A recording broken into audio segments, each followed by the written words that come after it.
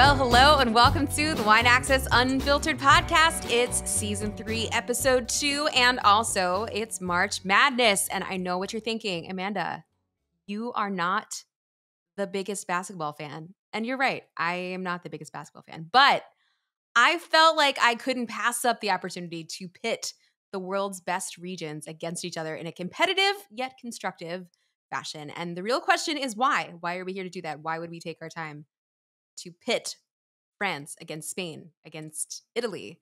And as I mentioned at the beginning of season 3, this season is all about how to be a savvy wine buyer. And part of being a savvy wine buyer is knowing how to decipher and decide between regions when you're out in the wild shopping and selecting wine. Because we've all been there, right? We've all been in a shop or selecting online and we're like, I don't know, like which region should I head to first? That's kind of what this episode's all about. Why would you choose Washington wine over somewhere like Bordeaux? Does Champagne really make the best sparkling wine? Or are there situations in which perhaps Cava or even Prosecco might make more sense?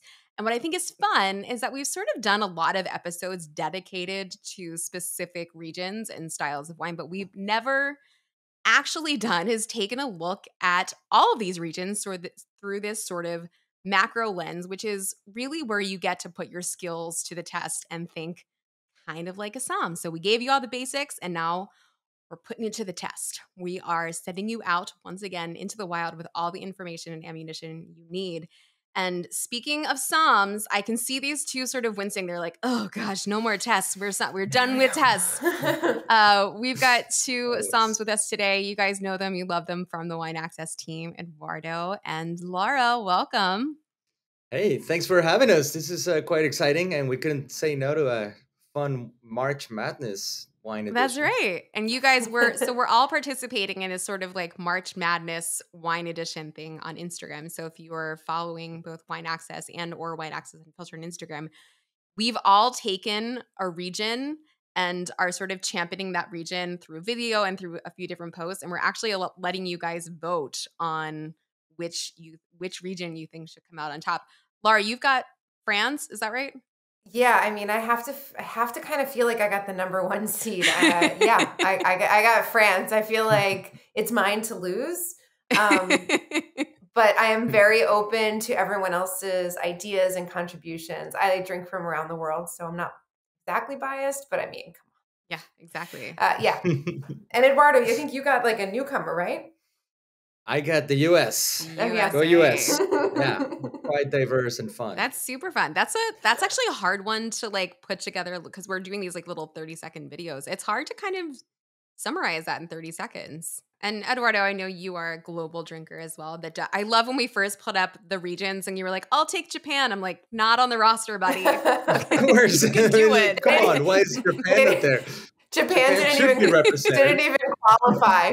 Didn't even make the qualifying round. High on my list, and then Italy, of course, but US. I mean, we are in the US, and we have such outstanding areas and great producers. Yeah. So it's for you to vote, for all of us to enjoy. Exactly. Yeah, I feel like, and if like for the sports analogy, like the US has some underdog regions, right? Yes. Like we've tasted. Just this year, I've had Arizona wine, Texas wine, like. Actually, my mom right now is in Georgia wine country with some friends. Let's not go crazy.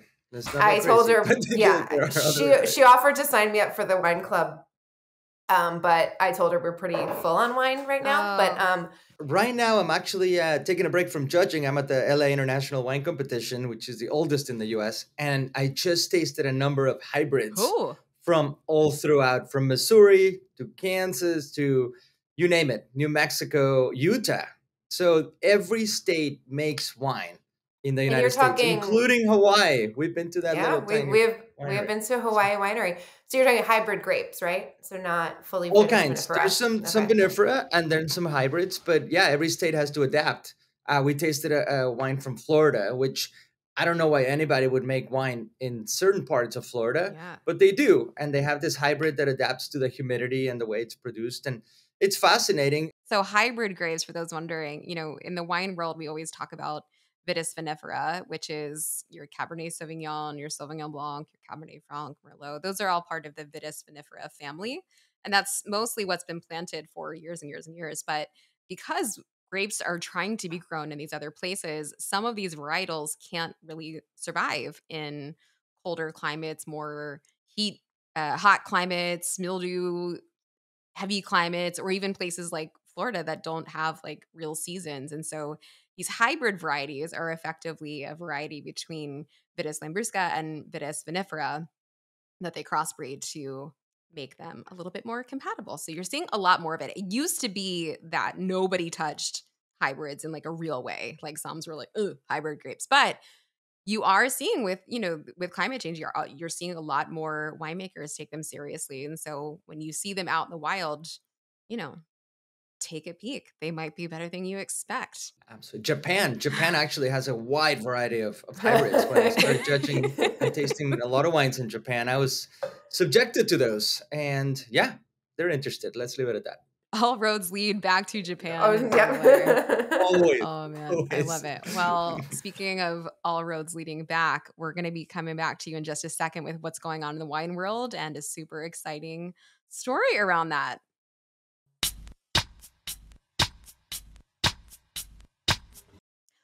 All right, you guys, I'm sure you're both familiar with the winery Patson Hall, right? Mm-hmm. Classic California producer, Pinot Noir, Chardonnay.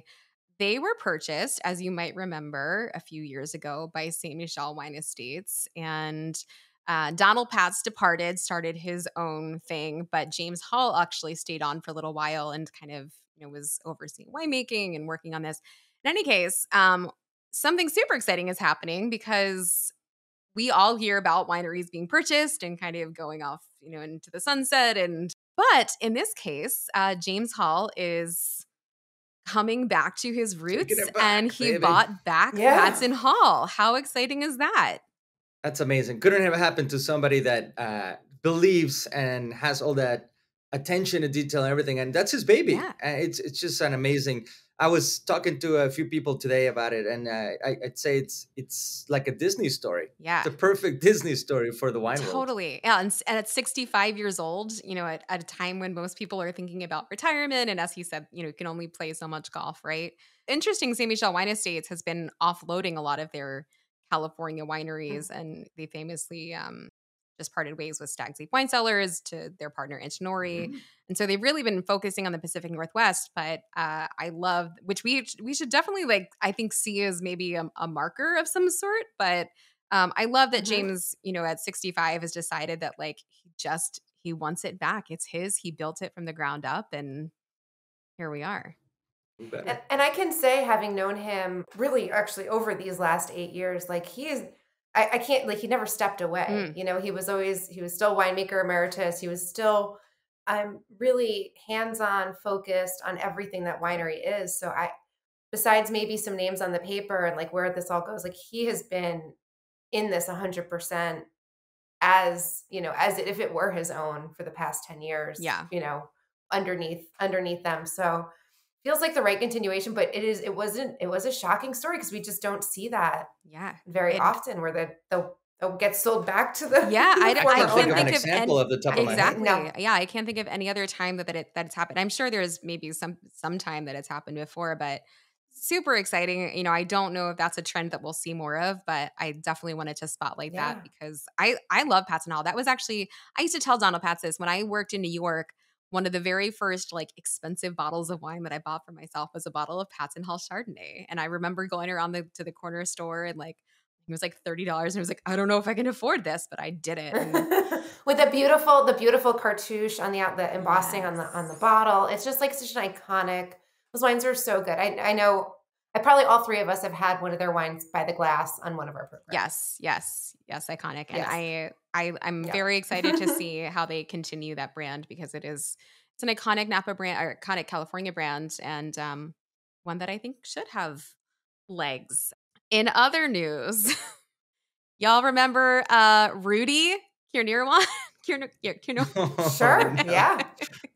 I haven't heard about this. What's happening? Is he here? Is he our fourth guest? Okay, he's not here. No, but I'm not. Okay. I'm not opposed to it. He may want to be back though because he is trying to return to the spotlight and succeeding. So apparently, so for those of you who have no idea what we're talking about, Rudy Kurniawan, am I saying that right? Kurniawan. I think you are. No, it sounds good. Yes, Kurniawan. Yeah. Rudy Kurniawan is leaning into his criminal celebrity. His lawyer, Jerry Mooney, is going on the record to confirm that Kurniawan, who is now 51, is being hired to create fake versions of 1990 DRC Romani Conti and 1990 Petrus. And just to back up, for those who are like, who the hell is this guy? If you've ever seen this like documentary, Sour Grapes, this guy for like years was fooling the entire wine industry by going to auctions, buying tons and tons of wine for crazy amounts of money, like outbidding like the Koch brothers, right? Like crazy amounts of dollars. But that's not what he got famous for. He got famous because he ended up faking all of these wines and duping all of these people because he would then sell these wines. And so, I mean, it was like millions and millions of dollars of fake wine that he ended up getting arrested and went to jail for like 10 years. This is a great story, and I'm not telling it super well, so you should go watch the documentary. But he's back. I have to say, how is he on record going to make his wines again? No, I would want to taste his approximation of a wine. I definitely would. I actually was talking to someone recently that is 99.9% sure they have one of Rudy's bottles and hasn't opened it, and that in it of itself is kind of a collectible thing. Oh, because Rudy's become famous and his bottles have become famous. So like, I understand a lot of these people that ended up buying these bottles and don't want to admit that half their sellers fake. Yeah. I do understand that. But if you have like one or two that you're like, I know that Rudy made this in his condo in LA, it's definitely maybe not as valuable as what the label should, like if it were real, but it is still really cool. And I'd be super curious. Oh my God, that I've never thought about that point that until now, but you're absolutely right. It is truly one of a kind. And like, say what you want about the guy. I mean, he went to jail. It was an impressive thing that he was pulling off because he was duping everybody. And apparently the wines were like pretty good that he was making. So I would be curious to try it. Pretty damn close, where people didn't pick it up. Even seasoned collectors and even producers sometimes didn't. And I would think that there's probably, as these like people that'll come out and like get a bottle that's made by Rudy, authenticated that it's made by him. And we'll even see those in an auction house. Like it'll all be like, the snake eating its own tail. I think she's right. I want those bottles. I think you're right, Laura. I think there will be a market for these wines, especially now that he's like, officially been convicted, and now he's kind of coming into his like, I liken it to like the Anna Delveys of the world, or Gypsy Rose Blanchard, like these criminals who are now like celebrity status. I think he could like. So he's gonna be making wine, admittedly from. I just wrote his business plan. Yeah, exactly. Yeah, so I guess like he's basically gone the route of some other politicians and is using his lawyer as his PR team. He's not personally going the record, but he's letting his lawyers say that, he is like producing wines in Asia for clients who want basically fakes. And I think, it's sort of similar. We see this in the luxury sector with other things too, with like handbags. This is obviously super popular. And even at, the upper echelon of things, right? Like it's well documented that even the most wealthy women who carry Birkins and Kellys and rare Louis Vuittons, even they have a mix of fake bags in their collection. And I can see a world in which this could kind of slide in that same genre and, potentially be a collectible as well. Or I think you're spot on with that. My argument would be, back when he started doing this, I don't know, I got too deep the rabbit hole, but when he started doing this sort of things, there was no documentation. Nobody had really done that to that level, right? So people were full right and left. They were looking at labels and corks and all these things. They weren't doing that like with the microscope, with the magnifying glass, if you will. But now people are aware. So it's going to be harder for him to make a DRC, you name it, right? Pornzo, whatever, wine, because now people are actually expecting it. So they're aware. They're like hiding alert. Yeah, I agree with you. But I think, there's, as Maureen Downey, who is now like the world's leading wine fraud expert, will tell you, like there's so few people who are truly specialized in finding fraudulent bottles. And really their only job to do that is going to be at auction. And that's not where these wines are going. They're being sold in the black market just like any other fake bag or fake watch or whatever would be sold. And I think, the people that are buying these wines know that they're buying fake wines, and their intent isn't to get them authenticated. Their intent is to take them to a party and be like, look what I have. Like, isn't this so cool? Because if you have a cellar, right, and you have one DRC from 1945, right, and you're like, Rudy, make me 5 more. Yeah. Like, I want to be able to bring out a case of them. Yeah. Like I get it. Yeah. If you went over I someone's house, no, if you went over someone's house that had enough money and they showed you, rare wines that they had amidst a collection of other things, right? If they were like, here's my Sutter home and a bottle of DRC, you might be like, perhaps not. But, we've all been in these houses where like people have these crazy collections, and would you think for a second that they'd have like fakes in there? Like, I wouldn't. I'm here for the Netflix series. I need all of the Instagram, all of the Netflix, all the things that like these celebrity criminals are doing. Like, I need all of this for Rudy. So yes, if you're listening, I don't support what you're doing, but I am watching. And speaking of supporting, if you guys want to support this podcast, you can do so by making sure that you're subscribed and leaving us a review, preferably the 5-star kind. If you have feedback, we're always open to it, but privately would be nice. And then the other thing you can do is come and drink with us. Support us in drinking along with the Wine Access Unfiltered Podcast Wine Club. We've got 4 wines for you every 2 months. I pick them with these guys right here. We have a lovely conversation going around the clock all the time, looking for great wines for you guys, and that's what gets selected. So every wine, as you know, goes with an episode of the show. We also do tasting notes with them, so you can really dive deep. And as we get into the next chapter of this podcast, you are going to be diving into the box that you hopefully already have to grab, the Balboa Mith. This is a beautiful red blend coming from the Walla Valley, and we'll be drinking that when we come back in just a second.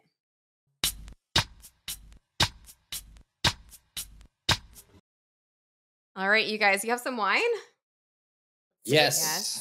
And being in a hotel, I had to just kind of do away with my hotel opener. Oh no! How bad is the glassware? Let's see it for the YouTube. Oh yeah, what do you got? I actually managed to secure a Sema. It's not my GG glass, but it works. It's not bad. It could be worse. Not bad. Yeah, Laura and I are rocking our Gabriel glass.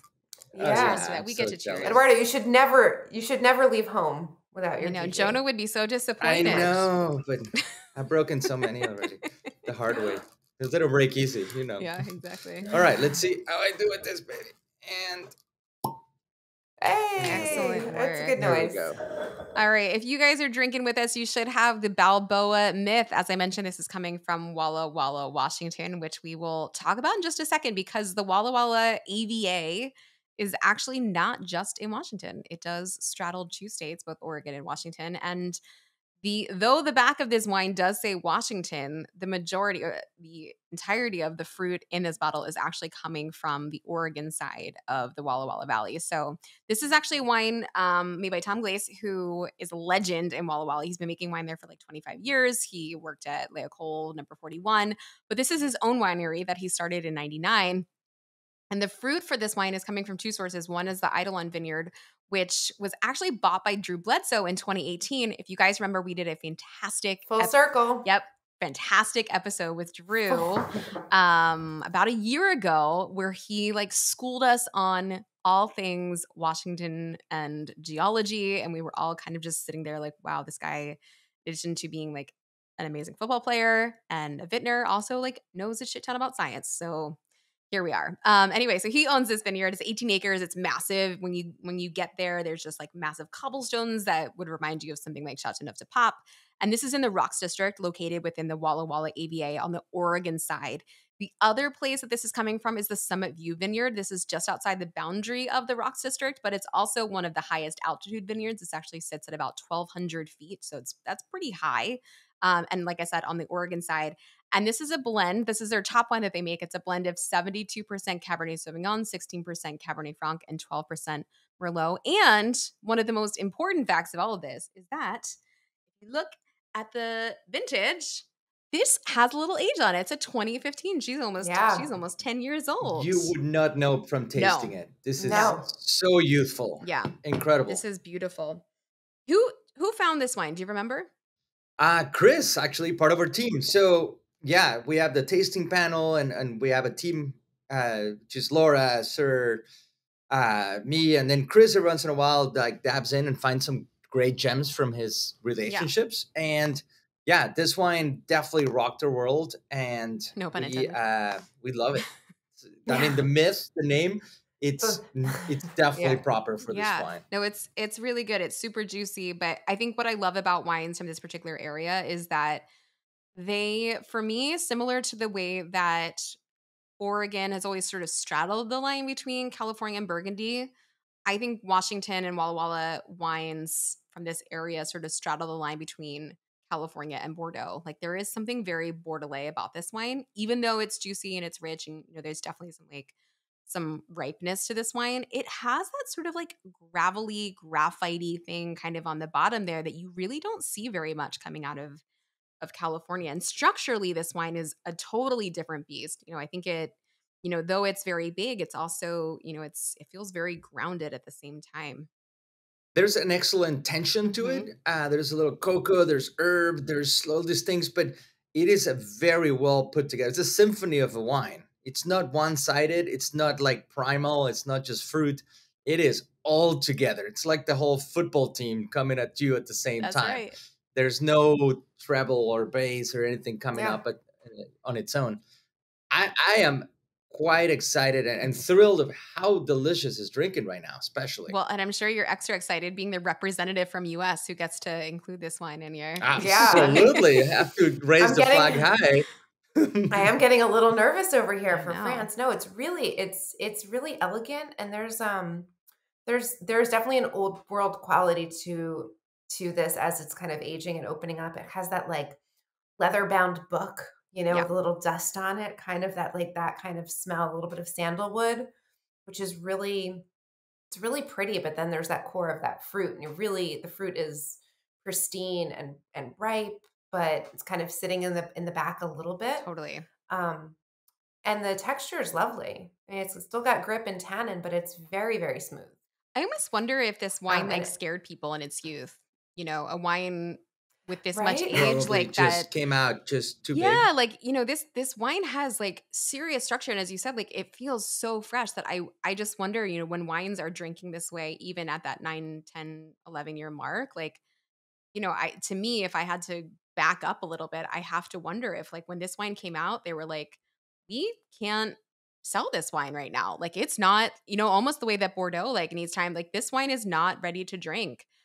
And this is coming right from the winery. So it's not like it's been hanging around somewhere. Yeah, this is a decision. I think when the winery has the luxury of holding back, like in this case, we were able to secure an allocation of 2015. Think about it. The economics that goes on holding that wine back, clearly it's just the more it sits there, the more money you're just holding into it, right? And that's, to me, it's one of the most fascinating things when you're able to secure those wines that are completely ready. Because to your point, maybe in 2017, 18, when this wine started to be available or could have been available, the consumer would have been, or maybe even the winery. Maybe Tom is the one that made the decision, said, this is not ready. I'm not going to go out there with something representing me. And that's pretty cool. I think that's probably exactly what happened. But this wine is really starting to come around in a really beautiful way. And I actually wouldn't mind grabbing. This is actually a very reasonably priced wine too. I think it's like $30 on Wine Access right now.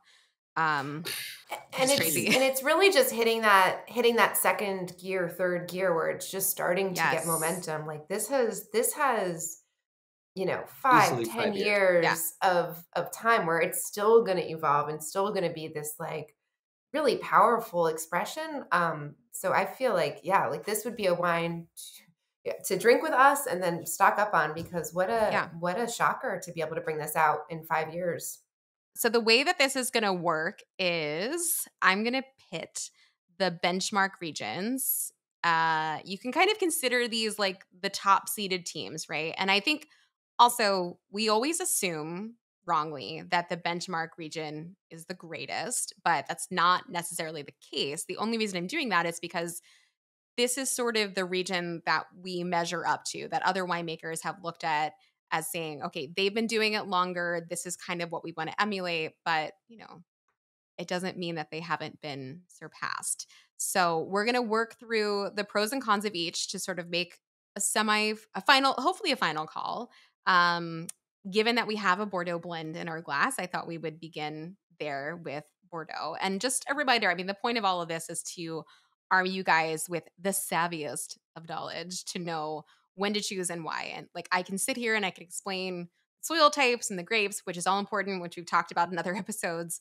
But understanding where these wines fit in the world is sort of like figuring out what movie to watch on a Tuesday, right? Who are you with? What's the mood? How tired are you? Do you want to think about it? Do you not want to think about it? And so those are all factors that I think we're considering, obviously economics as well, when we are deciding between regions. So to start, we've got Bordeaux, and it's Bordeaux versus California, which of course includes Napa and Paso, Australia, Washington, Argentina, Chile, the Florida Atlantic, and I am including Tuscany in here. That's a weird one to include, but I am going to include it with a sort of. I think it's perfect. Okay, so Bordeaux, obviously pros. They've been doing it for a long time. They've been producing wine since around 43 AD, so a little bit of experience and history on their side.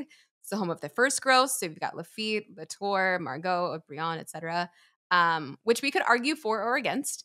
And then cons would be inconsistent vintages. A bad vintage in Bordeaux is usually pretty bad. And price, though not always.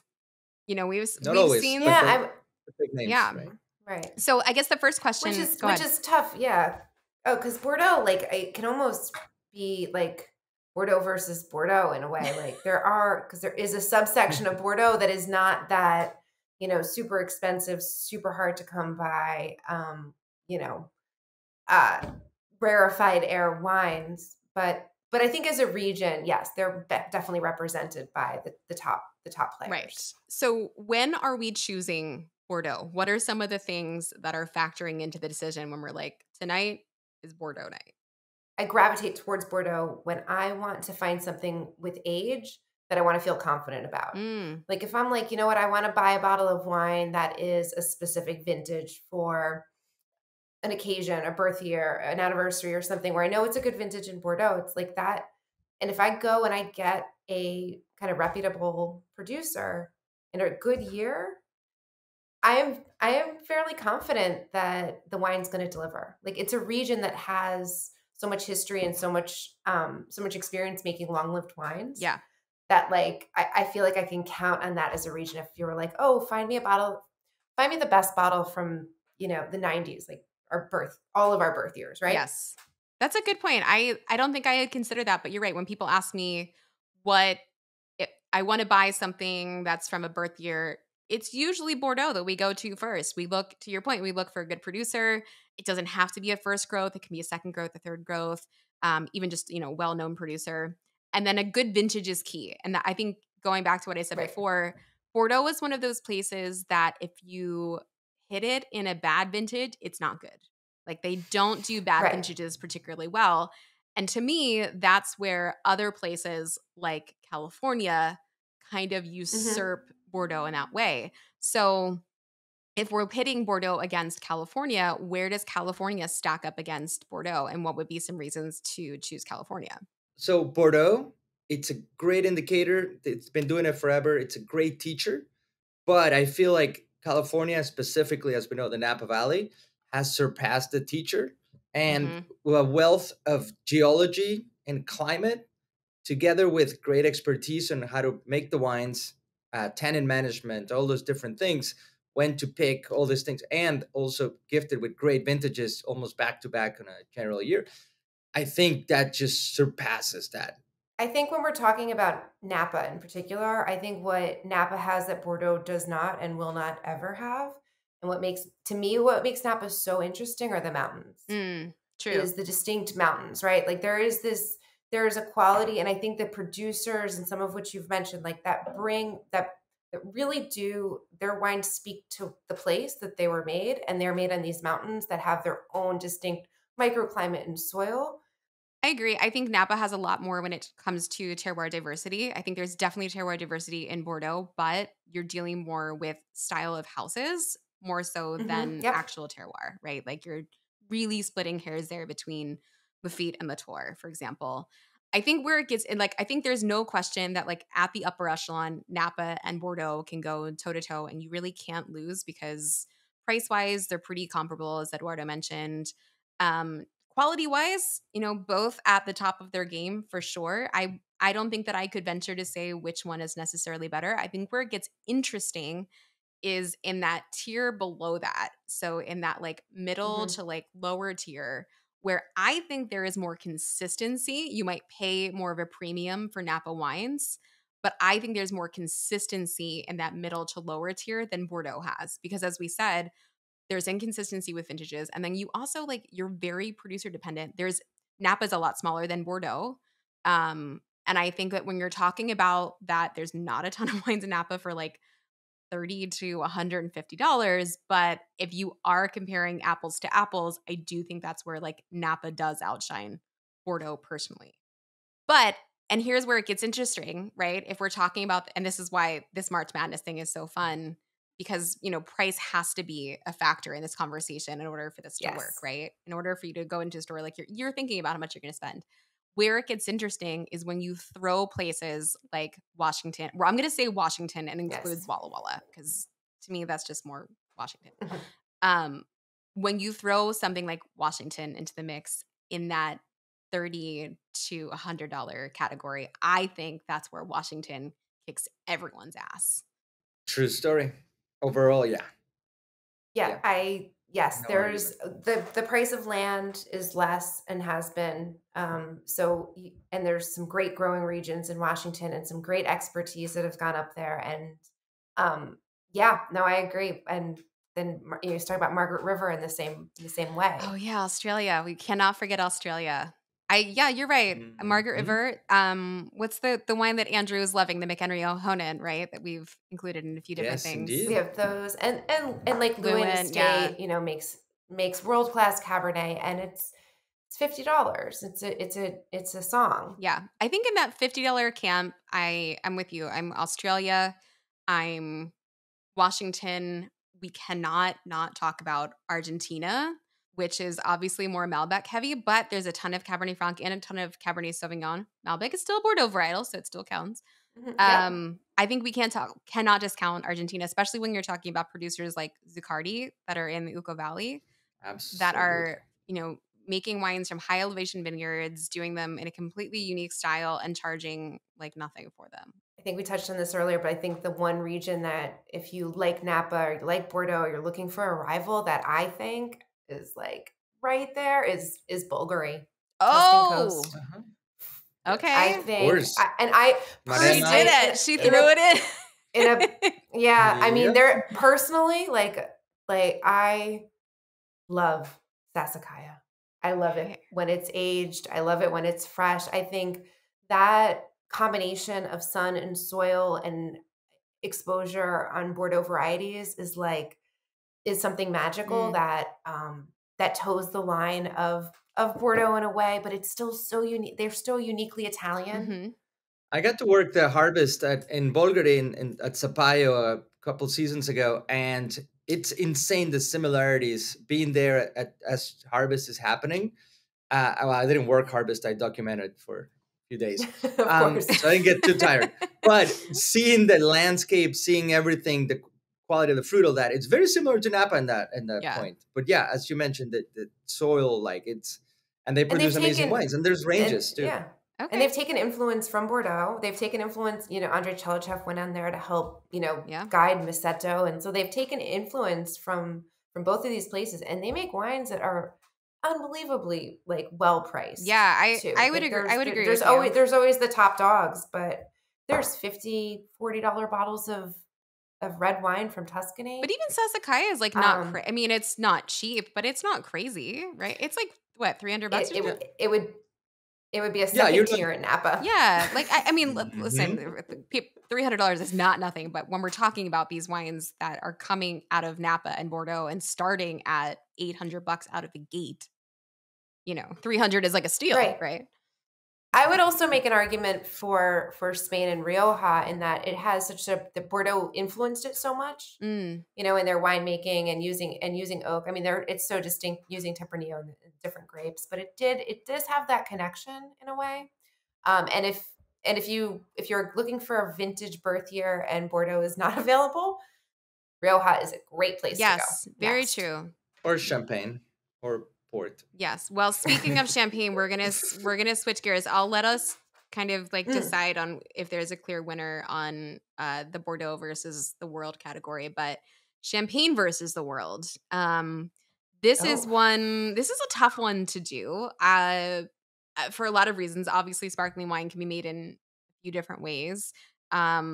Champagne, the OG, some would argue. I love Champagne. I will die on the Champagne hill, even though it's Laura's region. I'll still give it to you. Like, Champagne is better than sparkling wine from any other region, and that includes Spain. But I do think that there are some incredible other regions that are doing a fantastic job, namely Oregon, California, Tasmania. I'm saying specifically Tasmania, not Australia. Italy, the rest of France, and Spain. Argentina also makes amazing. Argentina's making good sparkling. I'm not throwing them in this parade, though. No. And not a lot of it makes it out of there anyway. I mean, for that point, Brazil also does, but that's not in the conversation. Yeah. Oh, yeah, I did forget the UK.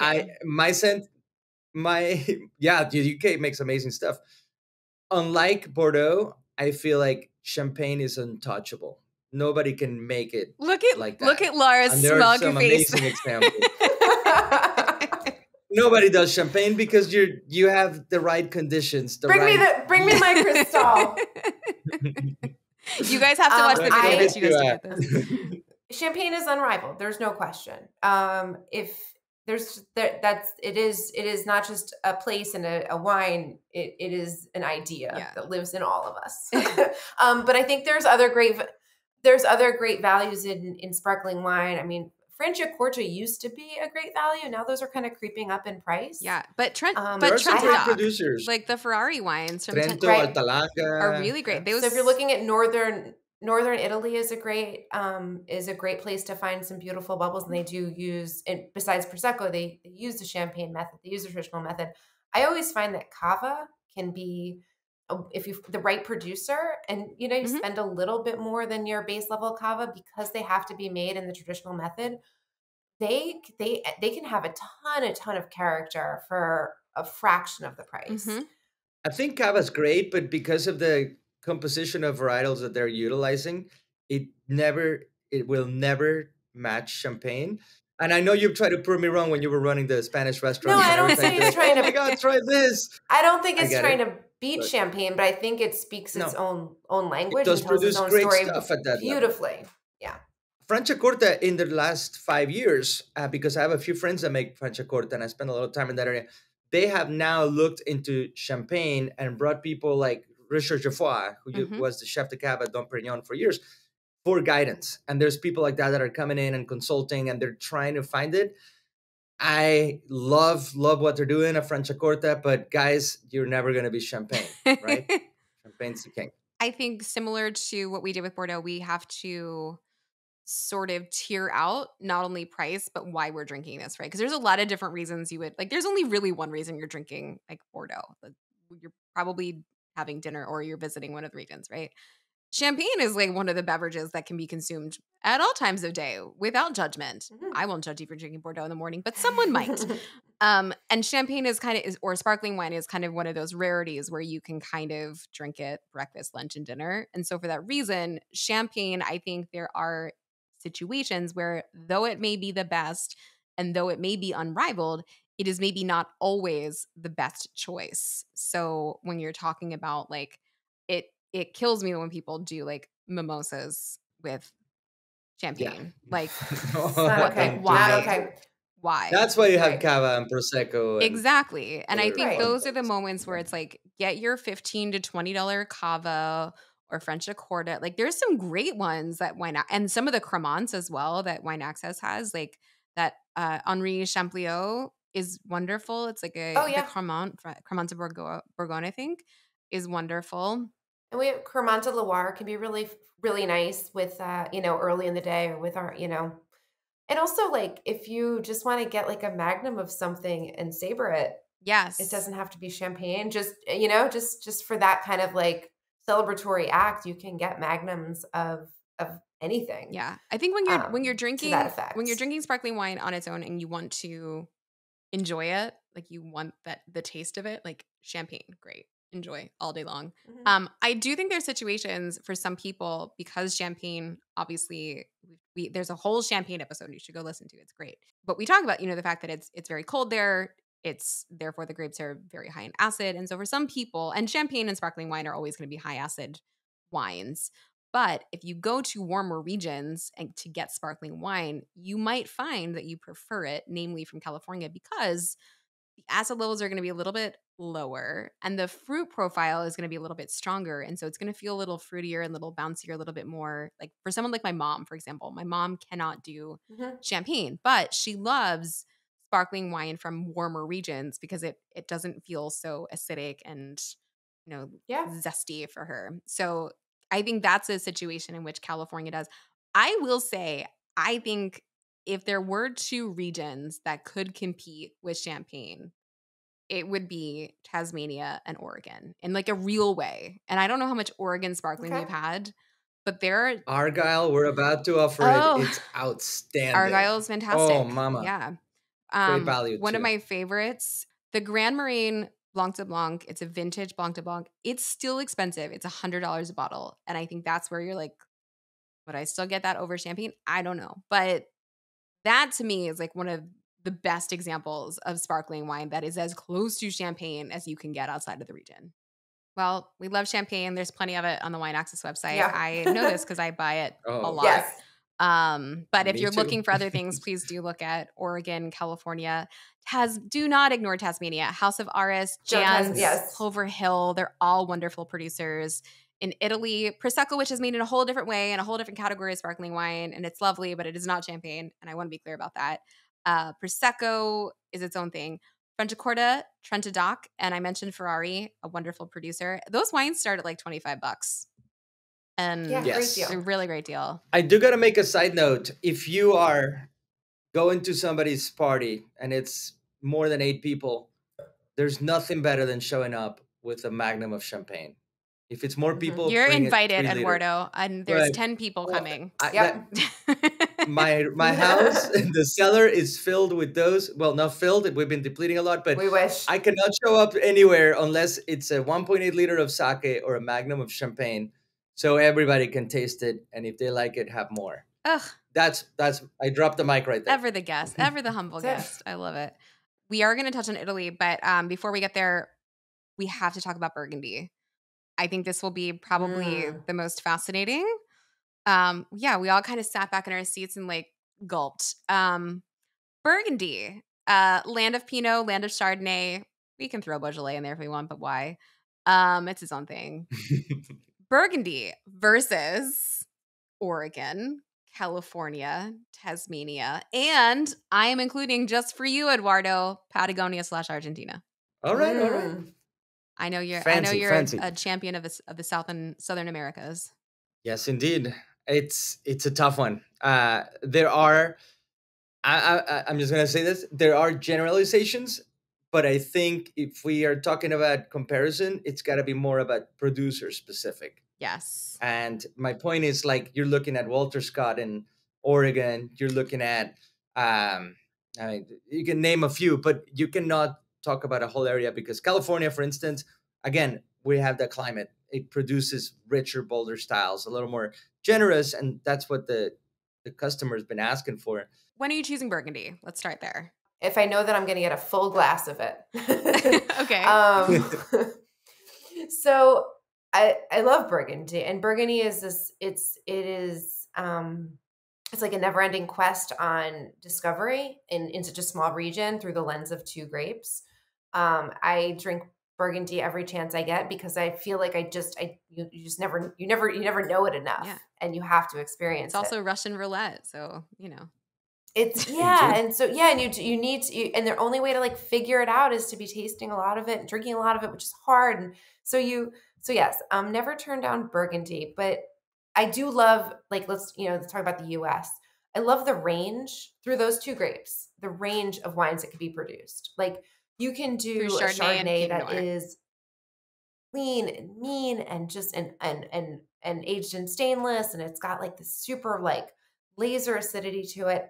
And then you can do these richer, fuller styles. And you can produce all of that in the United States. And so you can show like just a range of styles and climates through one grape. Same with Pinot Noir. So I feel like the variety you have to play with in the New World with these grapes is interesting. But the focus in Burgundy is, what you get in that small area is unbelievable. I love Burgundy, but I feel like it's a toxic boyfriend. And I want to make the relationship work. I want it to, because we had great moments and I remember them well. No. There have been so many bad ones and I'm like, ugh, like it hurts every time. And you guys know it, like you're rolling eyes, you know what I'm talking about. And like the thing with Burgundy is like, it's so producer specific, it's so vintage specific. And it's also like, it's so fickle. Like it really depends on the day that you open it, whether it's going to be good or not. And to me, like as a consumer, I could not buy a bottle of Burgundy without either one, knowing that it's going to be a gamble, or two, being so secure in my purchase that I know I can't lose. And that's not really a possible thing to have with Burgundy. And so for that reason, to me, that's PYCM. What's that? I can always do PYCM. Right. I have every PYCM. a whole I've never cellar been full fooled. of it, just hoping that it's going to be great, because that's a very consistent producer. But but there's still a risk, right? And there's so much bad Burgundy. We had this conversation on an earlier podcast, and Lex Nicoletta likened it to like ordering Chipotle. She was like, you just never know if it's going to be a good day at Chipotle. Oh my God. And it's so true, because I was like, Burgundy, like sometimes it's good and sometimes, and for that reason, like, Burgundy is the benchmark. It's the go. It's wonderful. Everyone should experience Burgundy, and everyone should be so lucky to have a bank account large enough that they can substantiate these massive purchases that are necessary to really enjoy Burgundy. But most of us are not there. And so for that reason, to me, these other regions are where I'm looking when it comes to Pinot and Chardonnay. I think it's very fair. And I think if you find a producer and a style in the New World that you like, because I think just as Burgundy is fickle, like just the grape, like Pinot Noir itself is fickle. So if you find one you like and you like their style, and then in California, in the New World in general, they're going to be so consistent that like there's nothing wrong with sticking to that and kind of finding things that are similar to it. Without going too far or going too far, and Patagonia, there's, as you mentioned, Chakra, Bodegas Chakra. Yeah, that is always deliver. We just had recently the Chard, and so good, money. So good. They've done a fantastic job with what they have. And I like, some of the, like I like Santa Rita Hills as a region for Pinot Noir. And it's so distinctly not Burgundy. And it just got this, it's got this power, like but it's still, umami. It's still like super, it's one of the longest growing seasons for Pinot Noir in the world. And it has so much complexity and it's so unique. And I love those wines. I love that region. If I'm looking for like a New World Pinot. And I actually like New Zealand Pinot. Oh yeah, I forgot about our Kiwis. I'm sorry. Can be kind of fun. It's super clean. It can be fresh. Really kind of like lighter. I like those wines. So I think there's like a place and time for all of them. Yeah, I agree. I think that's also the beauty of those two particular grapes, right? Pinot can really, as long as it's grown in a good place, it can really show its terroir probably better than any of the other grapes that we've talked about thus far. Although I guess Champagne is technically Pinot and Chard. But But what's the funniest thing is that the most uniquely Burgundian thing, I guess, would be the Beaujolais then. Oh, that is so true. It actually does not travel. It doesn't travel. No, which I think is true of Italy. As a style of a wine, that's it. Like if you want Gamay made in its best, you're only going to one place in the world. No, that's fair. Nebbiolo doesn't travel. Well, this is where I'm getting right now is Italy is I saved it for last, and you can fight me on this. We're all friends here. It's fine. I saved it for last because I'm not sure it has any competitors. I'm not sure that it has equivalents in the way that these other regions do. And so I'm not giving it to Sir. I refuse to give it to Sir, but or at least let's make them work for it. I mean, but there are love letters to Italy throughout the world. There are great anyone can write a love letter, Eduardo. Mexico. Oh, absolutely. I'm just putting that on the side. Nobody compares because nobody has the Italian charm, the soils, the way things are done so specifically regional to each area. How one place in Umbria does things so different than Montalcino and vice versa, and all these different things. You cannot replicate that. I mean, I'm sorry to bring this back all the way to Japan, but Japan would be, to me, the only country that it's so regional that you cannot replicate things specifically. So sorry, I had to do that. But yeah, Italy just has, there's no way. Nobody does any other grapes better. Lara? I think you can make an argument that Spain is also its own self-contained thing. Agreed. That no one does what Spain does like Spain, like Tempranillo and with Grenache, where it is regional, and Cava, like they have, and sherry. Mm-hmm. I mean, Spain also is unique in the world the way that Italy is. And when you think about the way that the culture has identified with the wine and how that's influenced the food, like those two regions more so that, because France is so stylized, like Italy and Spain, like it really is so cultural, and that's been, everything is tied together, that when you kind of separate those elements out, they're just not the same. Like Tempranillo outside of Spain is not the same. Nebbiolo outside of Italy, outside of Piedmont, not the same. And I think it's because, as you kind of pointed out, like there is something culturally about these places where like everything just works together so harmoniously that when you see them outside, it just doesn't really translate. If I'm eating Italian food, there is absolutely zero chance I'm drinking anything other than Italian wine. Or sake. Wow. I'm not drinking sake. I'll drink it with French shoes and the Moroccan. That's fine. No, it's nobody's having. No one is having lasagna and sake. It's not happening. Prove me wrong. Yeah, you haven't lived yet. You haven't lived. No, but you could say that for like a Coteron. You could get a $20 Coteron and have an amazing lasagna with it. But it's that 2 + 2 = 100, where you get with Italian wine and the Italian food. I think you're right. Like it can kind of, the sum of the parts are greater, but I do think the flip side of that is true as well. And this is sort of I don't know if it's a pro or a con for Italy. With Italian wine, there's very few Italian wines that you want to drink without food. Like not a ton that are delicious on their own. Like they're almost universally better with something to snack on. So for some people that's a good thing. For some people, like that's annoying. If you're looking for the value for white wine, one of the best places to go is Italy. There's just a range and a range of prices, a range of styles, and if you find, if you find the region with the cuisine you're kind of looking for, whether it's seafood or heavier stuff, you just find the wine that's grown there. Yeah, I'm choosing Italian whites over Bordeaux whites pretty much 100% of the time. Maybe not Loire Valley whites. That would be kind of like neck and neck. But it would go between the two. Like if I want to make a crispy white, I'm either going to have an Italian white or a Loire Valley white. My only argument with that, and I hate to be in that hole, but the Loire has become such a name, right? Starting by Sancerre. Yeah. Everybody knows Sancerre, even if they don't know that's a Sauvignon Blanc, right? They'll see it on a list, they order it. Doesn't matter the price these days. But because of that, because of that attention and the great marketing skills, there's been a lot of producers and overproduced. So sometimes you might find a crappy wine in there. Totally. That was just done in there, right? But Italy, who in the hell, except for our good friend Dan Petrosky and Masakan, who is making a Greco? Who's making a Falangina? Who's making a Tokai, Friuliano? All these things. So the quality is there. This is like multi-generational producers, and normally from these soils, nobody's coming in and like, oh my God, everybody's talking about this. I would just say be careful with your Pinot Grigio. Yes. Pinot Grigio, it's the exception. Pinot Grigio is that the is exception. a market. Yeah, it's a name. Don't spend more than $20 in Pinot. Try not to spend more than like 15 on Pinot Grigio, but definitely don't spend more than like 20, 25.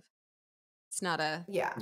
That is the point, because that's become a commodity. But yeah, other than that, and yeah, if they're just honestly, in Wine Access, it's one of our largest categories because we all love them. Yeah. Because like we all, like I think any other wine shop would be like, yeah, I think you just need, one from the north, one from the south. And we just love those wines so much. Yeah. And we drink them so much that we'll have like 14 different Italian white wines. Because they're so good. On the site at one time because we feel they're all different and there's a time and place for all of them. And it's I was going to mention, don't drink Pinot Grigio. If you're at a wedding and your choices are like Pinot Grigio and Chardonnay, I actually go Pinot Grigio over Chardonnay because it's like it's usually cheaper to make and it's harder to F up. But along the same lines, one ice cube. Exactly. Yeah.